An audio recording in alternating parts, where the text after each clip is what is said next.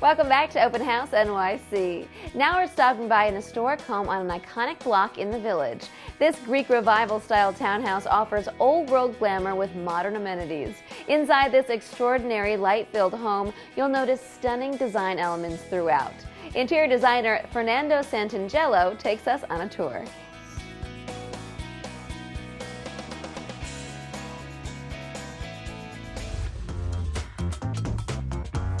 Hi, I'm designer Fernando Santaneglo, and I want to welcome you to this beautiful townhouse in the West Village. This home was inspired by a 1930s Italian palazzo, which combines modern architecture with old-world elements. Although it has a traditional exterior, it is anything but traditional inside.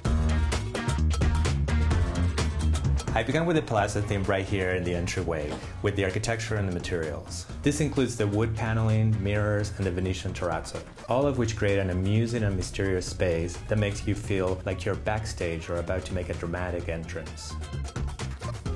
And a theatrical entrance it is.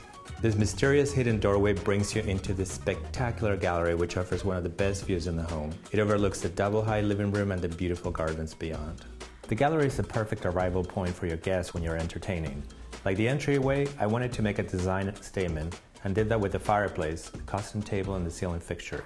From the gallery, you can head up to the master bedroom, but first, we're going to head downstairs to the living room. The scale and proportion of this living room lend themselves very well for entertaining. I began with large slabs of marble for the flooring, which extends into the private garden. The next focal point is the fireplace, so I added this huge mirror above it, across from an oversized English painting, which your eyes are naturally drawn to from the sitting area, once again adding its sense of amusement and drama. Believe it or not, my client wanted the arrangement of the furniture in the living room to feel like the lobby of a boutique hotel, which is a great place for casual conversation. The carpet in the living room is a Farragon 19th century carpet. I did this because I wanted the whole space to feel continuous, and in a way, the garden to be part of the living room. Now let's head up to the master bedroom. The dark hues and coloration of the rest of the house carry into the master bedroom. I used a tufted padded leather for the headboard, cork tiles for the walls, and these modern Austrian lamps that create a soothing atmosphere. Since this is a bedroom, it was also important to me that the room was calming and quiet. So I used a plush wool carpet for the floors and linen velvet drapery, which helps absorb the noise of New York City.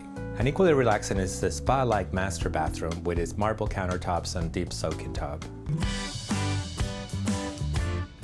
And if you're not quite ready for bed and you still want to get away from it all, you have a private studio on the 4th floor. Once again, I designed this space with comfort and style in mind.